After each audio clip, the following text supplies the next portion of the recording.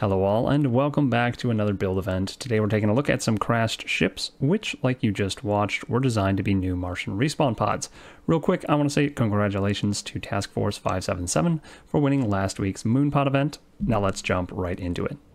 As usual, the first ship we're going to take a look at is going to be my submission. That'll give us a good baseline and what to expect from the rest. I did something fairly simple. This is what is going to be left of the ship when it hits the ground. And you're going to have pretty much what you start with on a basic starter pod. The vanilla starter pod, one large battery. We've got an O2H2, a survival kit. You do not have a connector or any type of storage in this one because that part all blew up with entry, but you do have a lot of small parts here and there. You can see you've got some heavy armor on the front, so you can harvest some metal grids, start getting a large cargo built up pretty quickly. You actually have quite a bit of heavy armor around on this one, and you have some thrusters. Most of them are broken to start, but you can see they have quite a bit of materials. That one's pretty empty, but the ones over here have quite a bit. Nearly full inside. Here's one. There's another one. That one's only missing one motor basically until it's functional. So you could get something up and flying or up and rolling pretty quickly with this starter pod. Nice flames everywhere. It really gets the vibe with all the stuff raining down around you as you land. It's pretty cool. So we do have quite a few thrusters that you can piece parts out of. Exhaust pipe, beacon, antenna, whatnot. The usual starter stuff. And we do have a air vent, which is located right up here that you can repair if you want to pull air in and start getting air in your cockpit so that you can breathe a little bit more easily. But even if you don't get that working, you do have the O2H2. As for inventory items, we've got a little bit of ammo for the Gatling turret. I decided to give you a Gatling turret on the top because Mars is going to be a hostile planet for us on our server, and that is primarily what I'm designing this for. There's going to be hostile NPCs, so having a Gatling turret that can defend you at least a little bit while you're getting started is not a bad idea, I don't think. And we have a little bit of a sneaky thing. You don't see it in the inventory, but right underneath the wings are gun racks, and you do have quite a bit of guns and ammo inside there, again, to help protect yourself while you're getting going. So that's pretty much it for mine. Basic, but pretty good. The next one we're going to take a look at is this. This was built by Master Crash 06.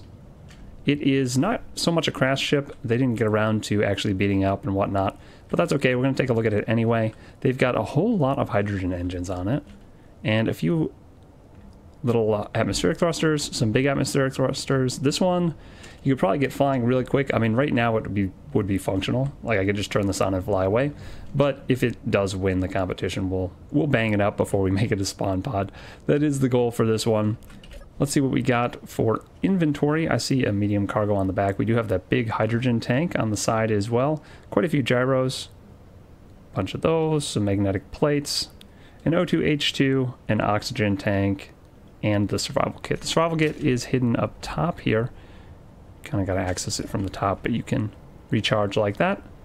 Probably be able to ramp up there real quick. And there is a small little turret which you can defend yourself with, at least somewhat. It just looks like it rotates left and right. It doesn't actually rotate up and down, but that's kind of cool.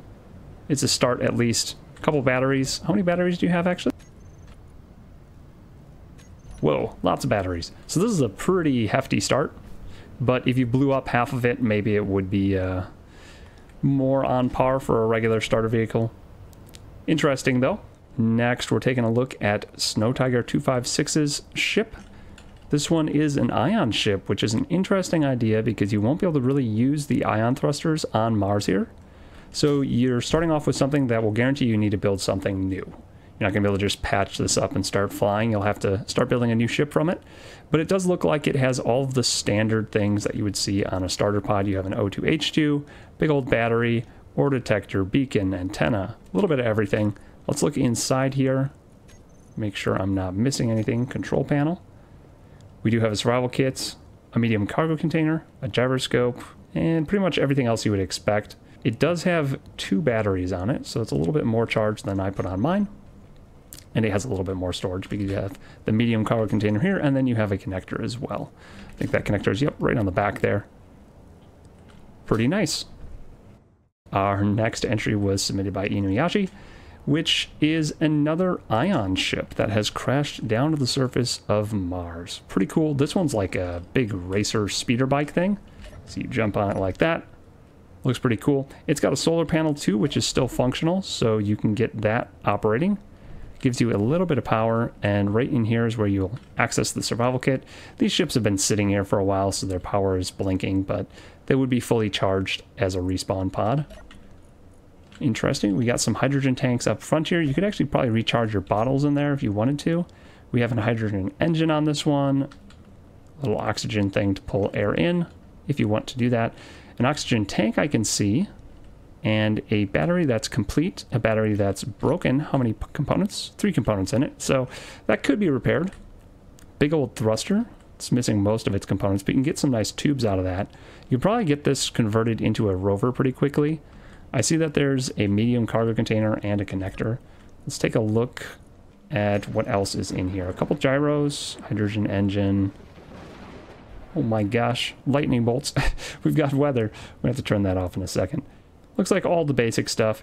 You do get an oxygen tank along with this, which is kind of nice, and the O2H2 generator. Hydrogen engine, and a couple hydrogen tanks. You can recharge yourself for a little bit off of hydrogen, maybe a little bit off of solar. It's got kind of a variety.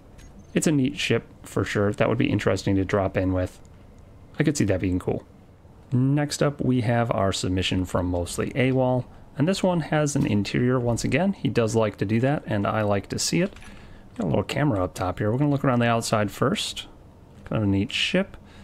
Camera up top. Ore detector out front. We've got some atmospheric thrusters on the side, which you could probably repurpose. A couple of these, and you can get a small drone up and running pretty quickly. Got a couple hydrogen thrusters as well. It's got enough metal grids in that to make some sort of cargo container, which is kind of cool. Hydrogen engine, gyroscope, O2H2. We've got a battery back here. That is all piped together. I can see that. And let's jump inside real quick. This is airtight inside. This is where you're going to access your survival kit. Got a little gun rack here with a gun in it. And if you close the door, you can see that we should be getting air soon. Our power is a little bit funky, but you can see that it's airtight because the little green dot right there in the center of the screen. Not going to worry too much about whether it's actually working. Probably has some of the stuff turned off, like the O2H2 and whatnot. Flip through that. Let's open it up and make sure we haven't missed any special blocks. We do have engines. How many engines do we have? It says engines, but it's singular, not plural. I'm guessing this ship before it crashed had more than one engine, but it only has one now. We have 1 large battery and 2 small ones I saw. A bunch of thrusters. It's interesting to see how many we have, and also that 5 of them are complete. So that's quite a few metal grids we'll be able to harvest out of those. Antenna, a couple parachute hatches. We got a couple hydrogen tanks, which will be nice for powering up your jetpack. Then we've got a survival kit here, and most everything else is decorative. It's kind of cool, this one, in that it's a large ship, but you are getting very similar items, very similar starting blocks, as you would get with the vanilla starter pod. You just have a lot more other stuff to work with, like thrusters and little bits here and there. Pretty fun. I like that. I always like that it has an interior, and you can keep that pressurized if you really want to. The last thing we are going to take a look at here is PhDComposer's submission. This is not so much a crashed ship, but a crashed rover. Definitely a different take on the idea. Now we have pretty much what you see is what you get with this one. There's nothing hidden on the bottom. I flipped it over and took a look, and nothing's really piped together, which is about par for a starter pod, so can't complain about that. You got some work to do with this one, but you do have a little bit of power. You have quite a few of these small batteries, and you have access to the survival kit right in the back here, so you can get crafting things pretty quickly and hopefully repair some wheels and get rolling. That wouldn't be a bad idea. That is pretty much going to be it for this walkthrough video. I had a good time looking through all of them. Thanks to everyone who submitted stuff. If you want to get involved in voting or in building things for future events, head over to the Discord. Link for that is in the description down below, like usual. But for now, I hope you enjoyed, and we'll see you in the next one.